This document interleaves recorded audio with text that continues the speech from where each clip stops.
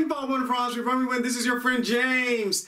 When it comes to winter weather, people have to remember, especially unless you're in a place that's real humid, and it's usually not real humid, but in real winter weather, it's if the humidity goes real down low during the daytime, maybe up at nighttime, you have to make sure that you stay hydrated.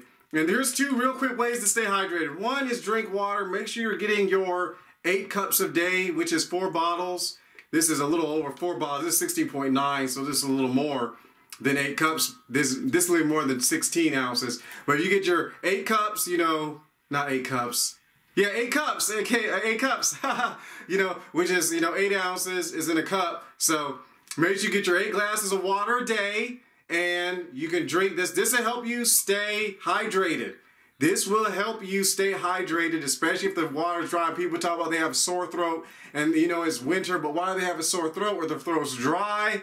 It's usually because of water. So make sure you double up on your water, because when there's no humidity, that means water can escape your body and stuff like that. Secondly is lotion.